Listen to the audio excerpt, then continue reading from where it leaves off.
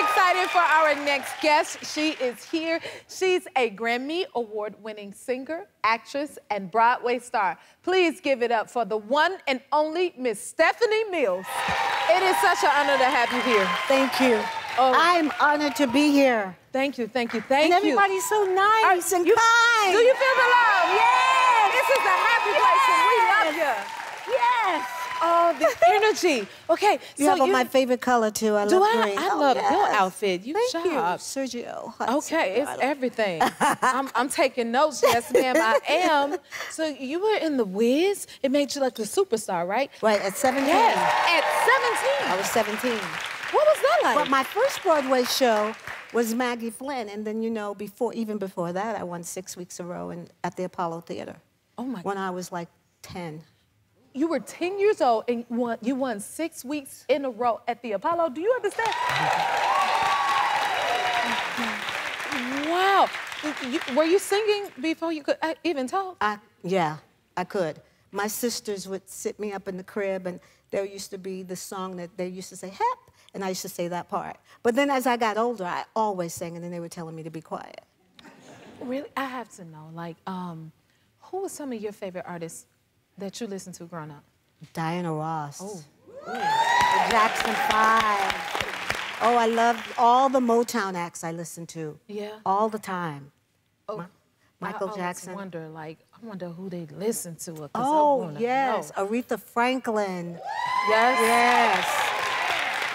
Yes. That's gold to me, learning this. Yes. And your first music tour was with the Isley Brothers. With the Isley Brothers. Oh, my God. The Isley Brothers and the OJs. And how old were you then? I was like 15. 15 years old? Yeah, 16, yep. You always had like a very mature sound. I want to know what you sounded like at 4. Like, Jesus. I could sing all the time. It's my passion. That's why I still do it today. Do your sisters sing? No, my sisters don't sing. My mother used to sing, but my father sang in quartet in the South. Yeah, yeah. In a quartet. Did you sing in church at all? Yes, I was baptized at 7 years old at Cornerstone Baptist Church, and I sang in church.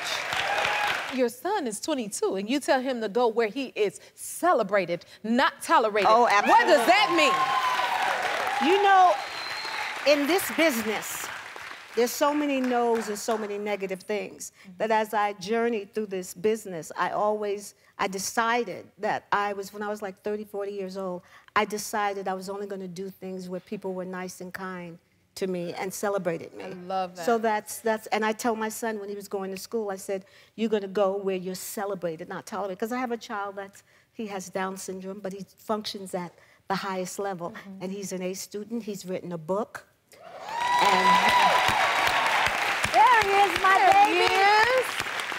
There he is. And you found him a girlfriend. Absolutely. They had the same pediatrician. And Dr. Johnson, I was like, you know, I want Farad to date and have girls. I said, but I want him with someone that's like him and that functions at a high level. And we found a very nice family and a nice girl. And he says he's going to get married when he's 26, but I don't know because he loves girls. But but he's slow down now. He's precious. And my manager is like his father figure. Nice. And they have a great, great, great relationship. There they are. Yes. Love that. That's King Farad and Yum Yum. I call my manager Yum Yum because he's the yummiest manager. He's been the best manager I've ever had.